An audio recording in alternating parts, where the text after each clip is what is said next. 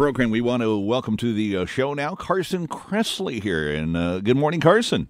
Good morning. How are you? I'm pretty fantastic. How are you? I'm pretty fantastic, too, for a Monday. Good. Boy, you're a busy guy. You've got a lot of projects going on right now that we're here to talk about. I guess two of them that we're going to focus on. One that's going to be happening tonight, and that's RUPAUL'S Drag Race. And then we'll also, I guess, going to shine the light a little bit on Celebrity Apprentice. Sure. But you got your start. I mean, we first became aware of you back with Queer Eye for the Straight Guy. How long ago was that that was first on? That was in 2003. It was 13 years ago. Can you believe it's been that long? In July. No, I can't. I can't believe I've actually been able to work in TV for that long. I'm like counting my lucky stars. But yeah, that was our launching pad, and I've been at it ever since. Here I am. And the show tonight that is going to be on RuPaul's Drag Race premieres tonight. What is that all about? Okay, so everybody knows who RuPaul is. He's the most famous drag queen in the world, and this is the 8th season and the 100th episode of a show that he created called RuPaul's Drag Race, and it's literally a competition reality show to search for America's next drag superstar. So Ru is kind of, finding, the next Ru, sort of. And it's so funny and so campy and so entertaining. And, and a great drag queen is a great entertainer, and the challenges they have to go through each week, doing a comedy routine and a fashion challenge, and they do a fake game show, and it's just very, very funny TV. And then the flip side is that you get to see their persona out of drag and really, get to learn about who they are as a person and, their struggles just like everybody else. And it's been kind of a cult hit. It's been the #1 show on the Logo Network for, I think, all 8 of its, years that it's been around.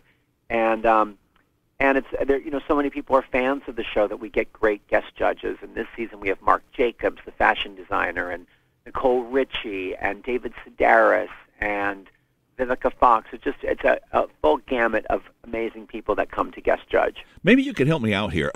Yes. Is there a difference as we label people between who a drag queen is versus, say, am I thinking right, like a transvestite? Is a drag queen just an occupational title, or? A drag queen is a job, and they are entertainers, and generally they happen to be gay men who take on this persona for, as a job or to entertain people, which is very different from being, trans, which is some people have, they're born into the wrong body for their gender, and that's, right. When someone is transgender, like Caitlyn Jenner, she's trans and now is living as she feels in the right body. Right. So two very vastly different things. So the drag queen is more of an occupational title then? Yes. Okay. I would say so, yes. Just something that popped in my head here. Yeah, no, it's a question that, is that people have, and I think, as trans people become, visible in our society, which is wonderful, people understand, that there is a difference.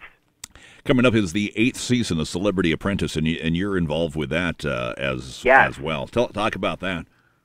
Well, they had asked me to do the show for a couple seasons, and this was the time when timing was right, and I was thrilled that Arnold Schwarzenegger was the judge, or the host, I guess, more appropriately. And it's a pretty fantastic cast. For, sports fans, they have Eric Dickerson from the Rams, and Ricky Williams, Heisman Trophy winner, a couple Real Housewives, one from Atlanta, one from Beverly Hills, Boy George, Vince Neil from Motley Crue. And I think what makes these shows interesting is that it's an unlikely group of people having to work together, usually doing something that they have no idea what they're doing. Because, most of us have not worked in the business field before. Right. And then I think NBC did a really smart thing in hiring Schwarzenegger because he is an authentic, self-made, businessman. He made his first $1 million before he ever did a movie. And, came to America as an immigrant with like $100 in his pocket. So he's very authentic to what we're doing on the show. And then some really fantastic advisors in the boardroom, from Warren Buffett, Steve Ballmer of Microsoft, to Jessica Alba. It just really, I think the show is very authentic this season, and just great quality, I think. And do we have a date on when that is going to be on air? They haven't told us officially, but I'm assuming it's going to be sometime in September as part of NBC's fall lineup. Well, Carson, like we said, you're really busy because not only do you have the RuPaul's Drag Race, which we see the premiere tonight, we've got Celebrity Apprentice coming up, but you've got a new book out, too, titled, Does This Book Make My Butt Look Big? Yeah, I've done a men's style guide. I did 2 of those books. I did a kid's book, but I've not yet done a women's book. And, women stop me all the time on the street, and they say, oh, how do I look, and what should I do? And this book is really just a lighthearted look at, women's style. And, I came up with the, Does This Book Make My Butt Look Big title because it's kind of an insane, funny title. And the idea is that, fashion, whether it's for women or men, it shouldn't be stressful, and it should be fun. And it's just full of real solutions for women to, look and feel, even if it's just 10% better or sexier, that's an improvement. And I think it comes out in October, but I think you can probably pre-order on Amazon.com right now. All right. Well, you got anything else that is in the hopper after all of this? No, I'm busy with all of this. Drag Race is super fun, so excited. Oh, I actually do have a new project. There's a game show that I'm doing with RuPaul as well that airs in April on Logo. So that's another project. So it's part of my plan to dominate all television.